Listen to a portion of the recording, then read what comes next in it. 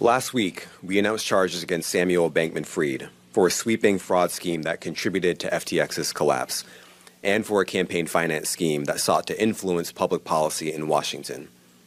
As I said last week, this investigation is very much ongoing, and it's moving very quickly.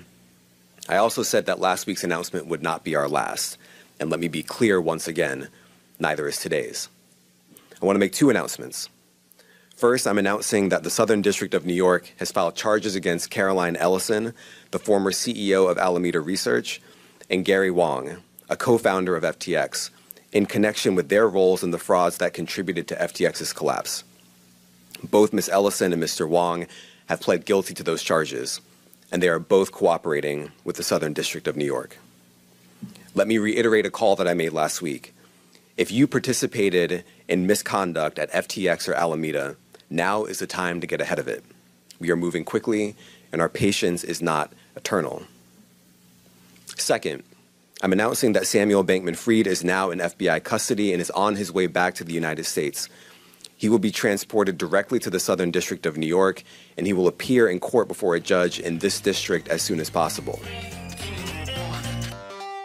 Welcome back to The Breakdown with me, NLW. It's a daily podcast on macro, Bitcoin, and the big picture power shifts remaking our world. The Breakdown is sponsored by Nexo.io, Circle, and Kraken, and produced and distributed by CoinDesk. What's going on, guys? It is Thursday, December 22nd, and if you listened yesterday, you'll know that means that I was supposed to be starting end-of-year episodes today. And, drinking hot chocolate and wrapping presents and generally being full of Yuletide cheer. However, last night we had a huge development in the FTX story, and since I'm still at home with all of my podcasting equipment, it felt only right to give this one big update before we break for the holiday. The voice you heard at the beginning of this show was U.S. Attorney Damian Williams. As you heard, two major things happened last night. The first was that Sam was in FBI custody and back on U.S. soil. The second was that we got our answer to the question of who was going to flip first on Sam. So early evening, we got word that Sam had officially been extradited. It had been processed and he was in U.S. custody. And then just minutes later, basically as soon as the plane bringing him back to the U.S. was in the air, we got the huge announcement that we played at the beginning of this show. It was an announcement that the SDNY had filed charges against Caroline Ellison and Gary Wang, and that both had pled guilty to those charges. What's more, both were cooperating with prosecutors. So there is a lot to dig into here. Caroline, of course, had been widely assumed to be working with prosecutors ever since she was photographed buying coffee about a mile from the SDNY offices in New York earlier this month. But Gary, on the other hand, has been widely assumed to be in the wind. Indeed, the lengths to which Gary went to avoid ever having photos of himself on camera, or of people ever really knowing anything about him, had created some fairly colorful rumors about him being a government operative. As we just learned, turns out he wasn't. Now, in terms of the specifics, Caroline has pled guilty to 7 charges brought by the DOJ, all related to wire fraud, fraud against customers of FTX, and counterparties of Alameda. Gary has pled guilty to 4 charges, only relating to wire fraud, fraud on FTX customers, and securities and commodities fraud. However, just like when the charges were announced against Sam, the SEC and CFTC also filed civil complaints against both Caroline and Gary last night as well. In this case, Caroline and Gary are both agreeing not to contest them. While the criminal charges from the DOJ are clearly the most important, the additional charges from the SEC and CFTC are required to obtain orders barring the former FTX insiders from participating in capital markets, being granted relevant licenses, or holding roles as corporate officers or directors basically ever again.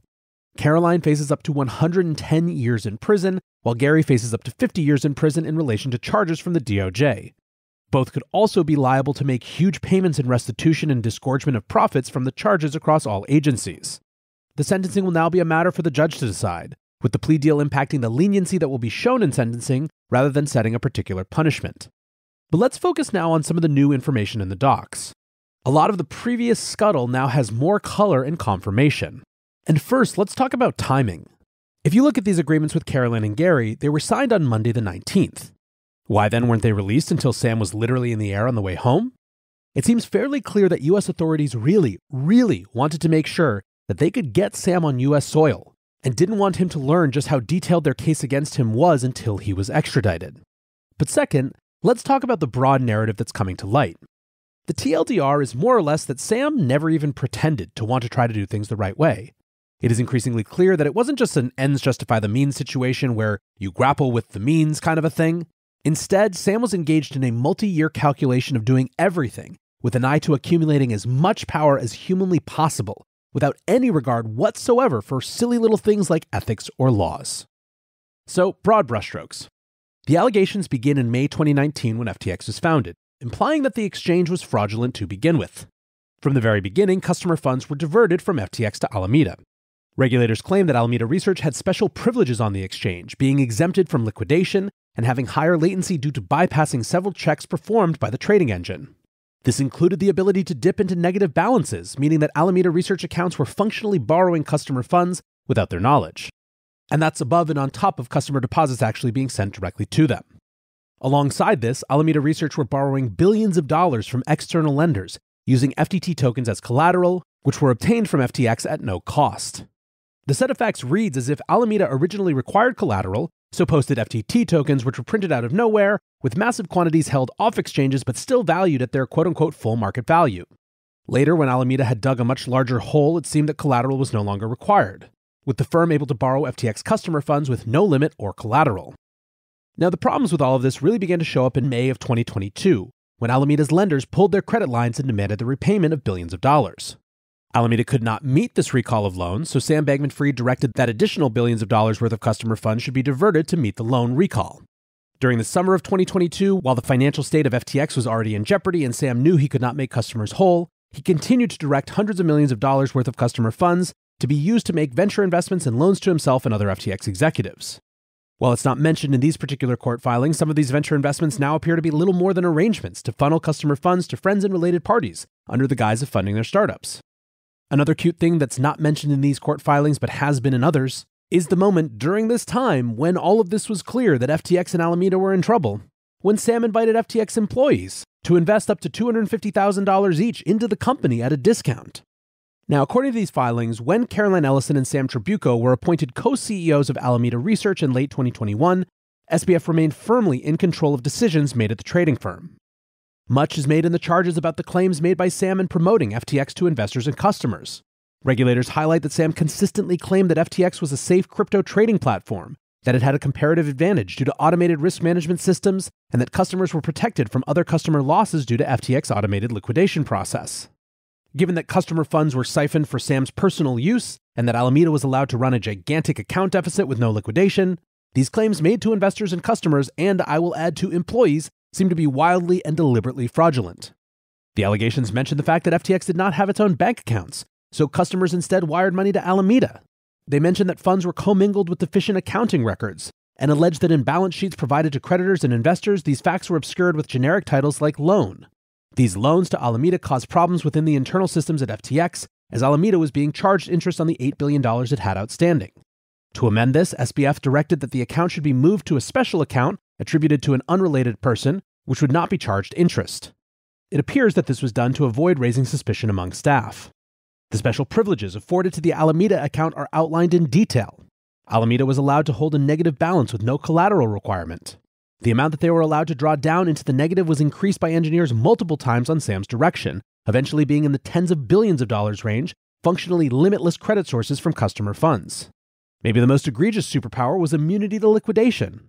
This feature was allegedly added in May 2020 and allowed Alameda to take and hold positions that would be impossible for other traders on the platform. Alameda was the only account exempted from liquidation. While this was going on, Sam was representing to investors that appropriate separations were in place between Alameda and FTX. In a Bloomberg article published in September this year, he said Alameda is a wholly separate entity, while Ellison is quoted as saying, "We're at arm's length and don't get any different treatment from other market makers." In an ecosystem where innovation is the norm, it's the basics that are in the spotlight. Nexo is a company that has never put the safety of clients' funds in question. With over 50 global licenses, $775 million in insurance, and a real-time audit of custodial assets, Nexo sets an example for security standards in the industry. Apart from keeping their 5 million clients safe, Nexo has kept building. They've just announced their non-custodial smart wallet. Visit nexo.io, that's Nexo.io, and sign up today. This episode is brought to you by Circle, the sole issuer of USDC and a leader in crypto that's held to a higher standard. USDC is a fast, safe, and efficient way to send money around the globe. USDC is always redeemable one-to-one for US dollars and has over $45 billion in circulation as of October 13th, 2022. Plus, Circle posts weekly reserve reports and monthly attestations of reserve capital, letting users know that USDC is safe, transparent, and compliant with regulations. Just go to circle.com/transparency to see why USDC is a trusted stablecoin. As one of the largest, longest-lasting, and most secure exchanges, Kraken sets the example for transparency and trust while delivering on their mission to empower people with new ways to connect and transact. Millions of people around the world count on the Kraken mobile app as the easiest, safest, and most flexible way to start building their crypto portfolio. Kraken's industry-leading security keeps your funds and information safe, and their award-winning client engagement teams are available for support 24/7. Download the Kraken app on Google Play or the Apple App Store, or visit kraken.com/breakdown to join.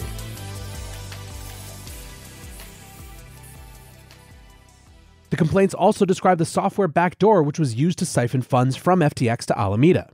They paint a picture of a very deliberate process of coding up special systems to allow this to happen, coded by Gary under the instruction of Sam. The SEC filing states, Wang created and participated in the creation of the software code that allowed Alameda to divert FTX customer funds. The filings continue and outline other lies and misrepresentations told to investors and customers about the sophistication of the risk and liquidation engine, the value of collateral held by Alameda and FTX, which by the end was mostly in FTT and other Sam coins. Of particular note is the fact that Sam brought these claims about the sophistication of the FTX risk engine before Congress in sworn testimony. The allegations also deal with the sparsely documented loans to FTX executives, the purchases of luxury real estate, and they also spell out all of the misrepresentations made by Sam during the final week of FTX. The big takeaway from all of this is that authorities appear to have comprehensive and solid information about exactly what went down at FTX. In other words, they are not falling for Sam's claims that he was unaware of anything within the FTX and Alameda operations. The charges repeatedly and clearly set out a story of a CEO who is knowingly and deliberately conducting a multi-year fraud on customers and investors. The details on attempts to cover up the fraud, to calm markets, and to smooth over problems in the scheme leave little room for Sam to be successful in his attempts to paint a picture of a bumbling and naive founder who just got in over his head. What's more, authorities do not appear to be willing to settle for a negligent conduct explanation, as this looks like a carefully laid out case for deliberate and repeated fraud. One of the things that really stands out when you look at the specific phrasing is the extent to which both Gary and Caroline seem to be saying, Sam made us do it. Check out this section, for example. Quote, beyond its line of credit with FTX, Ellison, at Bankman-Fried's direction, caused Alameda to borrow billions of dollars from third-party lenders. These loans were backed in significant part by Alameda's holdings of FTT, an illiquid crypto asset security that was issued by FTX and provided to Alameda at no cost. Ellison, acting at the direction of Bankman-Fried, engaged in automated purchases of FTT tokens on various platforms in order to increase the price of those tokens and inflate the value of Alameda's collateral, which allowed Alameda to borrow even more money from external lenders and increased risk to the lenders and to FTX's investors and customers, all in furtherance of the scheme. Now, obviously, the point that I was just noting is the phrase at Bankman-Fried's direction used twice, but also in here are two other big details from the SEC complaint. The first is the labeling of FTT as a security, and the second is the accusation of market manipulation. Already, a lot of the discussion in the crypto community is the implications of the SEC having labeled FTT as security. John Reed Stark writes, the SEC just blasted a shot across the bow of crypto exchange tokens. More proof that the SEC crypto regulatory onslaught, which currently stands at approximately 120 crypto-related SEC enforcement actions without a loss, is poised to grow exponentially. Kaborger Box writes, the SEC is alleging that FTT is a security. In my opinion, it's a mistake to try to establish exchange token precedent in this context instead of focusing on fraud, theft, and other crimes committed by FTX and Alameda. The matter deserves a fair and independent discussion. And whether Gabor is right or not, the SEC is certainly using this as a moment to send a clear signal. There is so much in these documents to just be confounded and angry and incensed about. One of the crazier things to me has been these huge amounts, billions of dollars of loans to Sam and other executives.